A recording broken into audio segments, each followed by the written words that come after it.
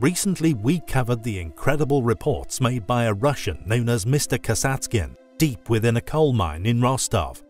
Dated at over 300 million years old, it is these types of finds which are often suppressed from the public. It's seen by some as an imperative task to conceal such information, and this next object is no less fascinating or controversial. Dated as being a mere 50 million years younger than our prints deep within the mine, another artifact, thankfully exposed to the world. The stone, with a mysterious apparent chip embedded within its form, was discovered accidentally by local fisherman Viktor Morozov in Labinsk, a town in Krasnodar Krai. Understandably perplexed by this marvelous find, he quietly notified local university professors regarding his intriguing discovery. After donating the stone to these said professionals, it was discovered that the strange alien object embedded within this pebble is indeed a processing microchip of a clearly unknown origin. Amazingly, it has also been found to still contain processing data which has not yet been deciphered, which when captured and translated could quite possibly shed light on a once existing advanced civilization here on Earth. Or more, it could also, in all possibility, give us a tiny glimpse at an ancient alien civilization who are at this time possible candidates as the creators of this advanced and very ancient chip. The team began to discuss the confusing artifact with other professionals within similar fields of study, and predictably, it was not long until debunking efforts engulfed the investigations. A number of prominent figures coming forth to passionately denounce such research being made public or indeed being undertaken, with explanations of it somehow only being a mere fossil, subsequently being publicly launched, the stone catalogued as such by the majority of the trusting public. This clearly in staunch rejection of reality. The fragment of a once larger microchip contains information we are yet to extract and decipher, information of clearly ancient and possibly alien origin. We just hope the specialists bestowed with the task of this important research, now convinced they have discovered that which will eventually rewrite the history books, do not discover that the object has disappeared without trace, a fate suffered by many other artifacts stumbled upon within our modern age, artifacts of an unexplained or otherworldly nature. Just who or what could have created this chip? What was its purpose? We will endeavor to keep an eye on this research. Many inventions found throughout the world have their origins set in the Far East. Many machines that different nations claim as their own can often be found to have primitive traces of development many centuries earlier within China, and our next artifact is no exception. Dating back over 2,000 years, this rare and enigmatic piece of once very high technology can only be seen as a demonstration of their superior ingenuity. It seems the invention of the first seismoscope can be traced back to 132 AD, when a Chinese inventor called Chang Heng perfected a device remarkably accurate at detecting earthquakes, even from afar. Although the ancient Chinese did not fully understand the cause of earthquakes, they did see it as very important to keep track of such events, perceiving these disturbances with cosmic yin and yang. It was, therefore, important for the Chinese emperor to be alerted of any earthquakes occurring anywhere in their kingdom. Chang's ingenious seismoscope was almost 6 feet across and made of solid bronze, decorated with 8 dragons marking compass directions. Within each dragon's mouth was a small bronze ball, and beneath sat 8 bronze toads. A mechanism within would somehow detect an earthquake occurring in the distance. This would then cause a ball to drop out of one of the 8 dragons' mouths. What is fascinating regarding Chang's invention is the fact that no one seems to be able to figure out for a certainty how it worked. One theory is that a thin stick set loosely down the center of the barrel. When an earthquake occurred, a stick would topple over in the direction of the seismic shock. According to legend, when Chang first showed his invention to the emperor, it indicated that a quake had occurred to the west of Luoyang, the capital city at the time. A few days later, a messenger from the region arrived reporting that there had indeed been an earthquake there, around the time Chang's machine had indicated. When specialists first realized what the machine was, they struggled to believe that this 2,000-year-old invention could actually work. So, in 2005, scientists in Zhengzhou, China used it to detect several earthquakes. The seismoscope detected all of them. In fact, the data gathered from this 2,000-year-old machine corresponded with that gathered by modern-day seismometers. A marvelous machine left to us by a once ingenious civilization. The most ancient sites to be found here upon our planet were often created using enormous, erosion-resistant megalithic stones. This use of enormous stone being the reason why many of these structures have indeed survived the eons. And, although the actual methods used to move such stones has been lost to history, their existence, and indeed their placement, remains a testament to our lost ancestors' past capabilities. According to modern science, or more specifically, the known laws of physics, many of these stone blocks defy understanding. And although little is known regarding the true builders of such sites, places such as Pumapunku still possesses many megalithic blocks, which display the extraordinarily advanced, astonishing feats of block building and precision carving, which we believe were left by a people who flourished an incredibly long time ago. Enormous, precision-carved, precisely placed andesite blocks still litter the site.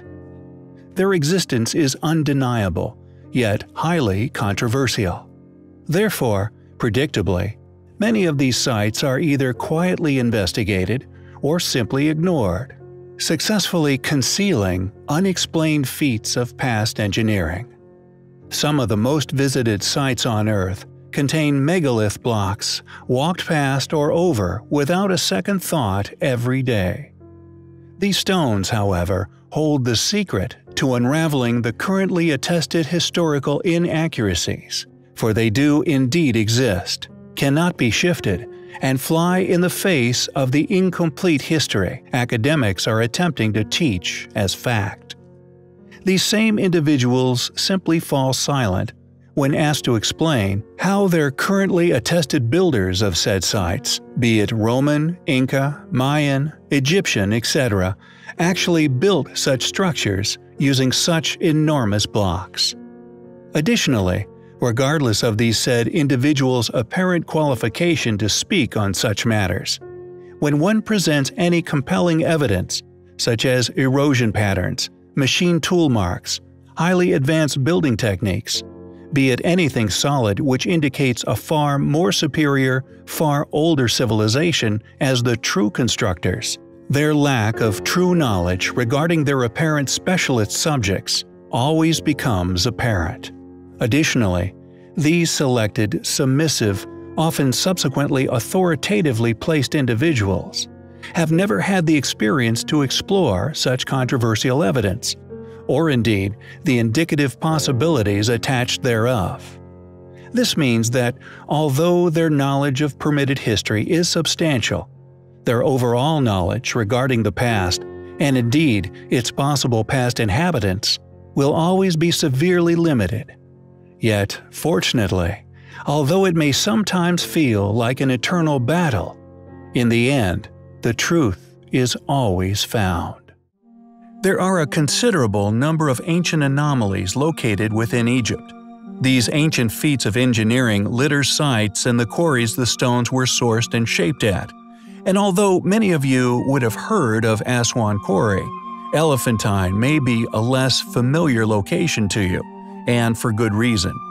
Not only are the pyramids one of the most perplexing, near perfectly constructed, and as yet unexplained ancient architectural accomplishments on Earth, but how an ancient civilization, supposedly placed within permitted known archaeological history, accomplished such a feat, or indeed why.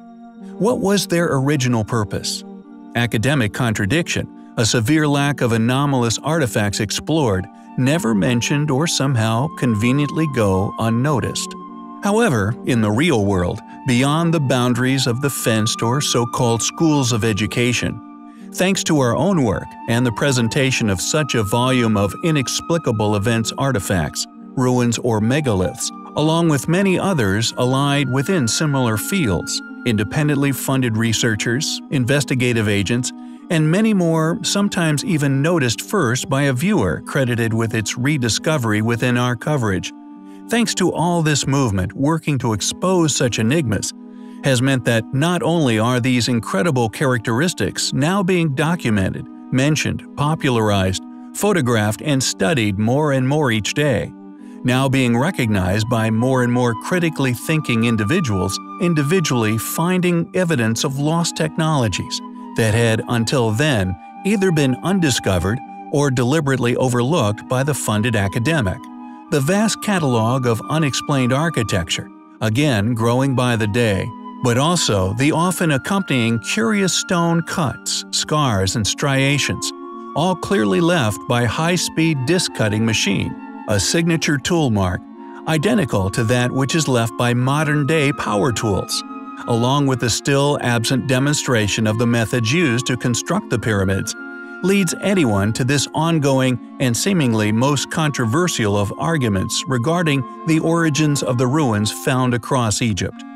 The Colossus of Memnon, each one weighing far over 1,000 tons, would sing every morning an amazing ability we have covered in a previous video, a curious characteristic reported all the way up until the Roman era. We also covered the thick layer of sea salt once found coating the pyramid's ground and underground caverns, along with a water line reported at around 40 meters up their sides, still visible during the Spanish invasion.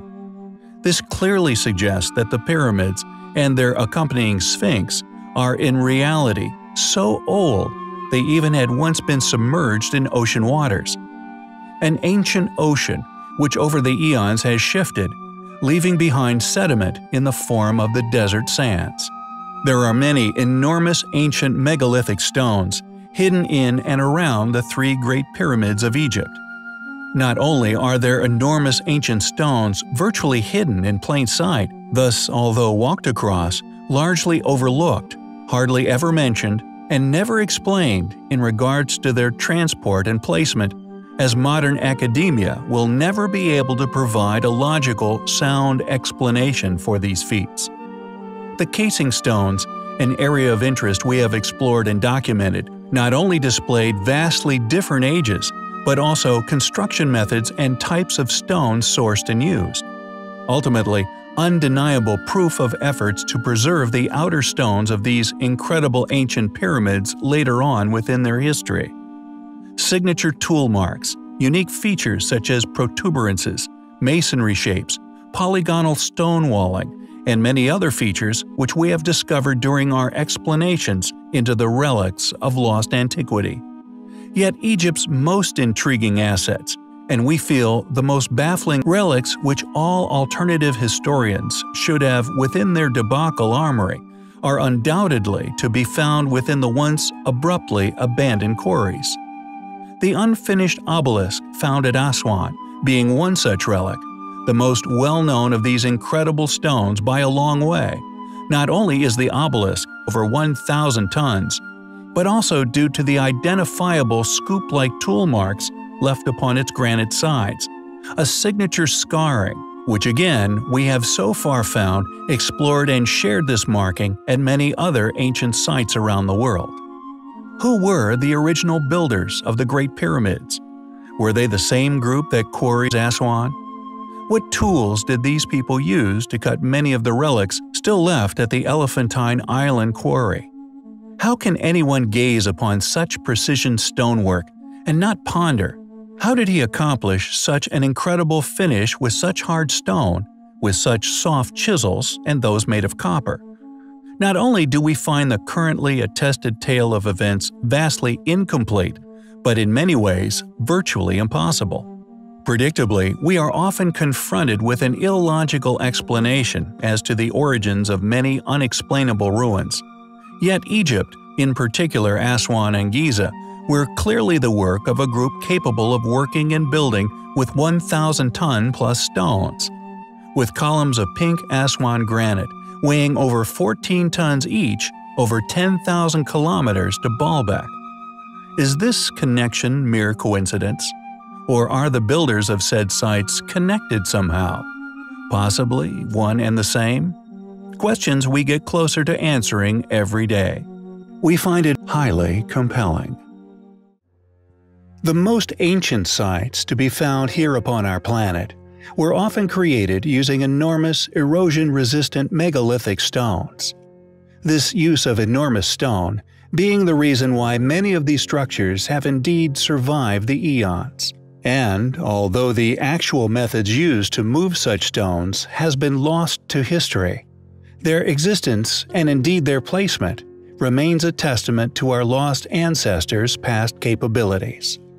According to modern science, or more specifically, the known laws of physics, many of these stone blocks defy understanding. And although little is known regarding the true builders of such sites, places such as Puma Punku still possesses many megalithic blocks, which display the extraordinarily advanced, astonishing feats of block building and precision carving, which we believe were left by a people who flourished an incredibly long time ago. Enormous, precision-carved, precisely placed andesite blocks still litter the site. Their existence is undeniable, yet highly controversial. Therefore, predictably, many of these sites are either quietly investigated or simply ignored, successfully concealing unexplained feats of past engineering. Some of the most visited sites on Earth contain megalith blocks walked past or over without a second thought every day. These stones, however, hold the secret to unraveling the currently attested historical inaccuracies, for they do indeed exist, cannot be shifted, and fly in the face of the incomplete history academics are attempting to teach as fact. These same individuals simply fall silent when asked to explain how their currently attested builders of said sites, be it Roman, Inca, Mayan, Egyptian, etc., actually built such structures using such enormous blocks. Additionally, regardless of these said individuals' apparent qualification to speak on such matters, when one presents any compelling evidence, such as erosion patterns, machine tool marks, highly advanced building techniques, be it anything solid which indicates a far more superior, far older civilization as the true constructors, their lack of true knowledge regarding their apparent specialist subjects always becomes apparent. Additionally, these selected, submissive, often subsequently authoritatively placed individuals have never had the experience to explore such controversial evidence, or indeed the indicative possibilities attached thereof. This means that, although their knowledge of permitted history is substantial, their overall knowledge regarding the past, and indeed its possible past inhabitants, will always be severely limited. Yet, fortunately, although it may sometimes feel like an eternal battle, in the end, the truth is always found.